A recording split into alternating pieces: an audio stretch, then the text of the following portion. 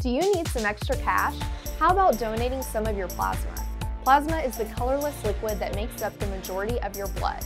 People are donating to companies that use the plasma to make life-saving drugs. You can donate up to twice a week as long as you're 18 years old and weigh at least 110 pounds. Each visit, you can make $50 to $75 on average, depending on the location you are donating at, with bonuses being offered for first-time donors. Some donors have made over $1,000 in their first month. Whether you need a little extra money to make ends meet or you're looking for some supplemental income in college, donating plasma is a relatively quick and easy way to make some cash. As college students are one of the largest groups who donate plasma, you can find donation centers near a lot of college campuses. Or you can look for CSL Plasma. They are one of the largest plasma collectors in the world.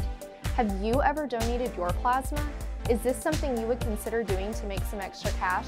Let us know in the comments below.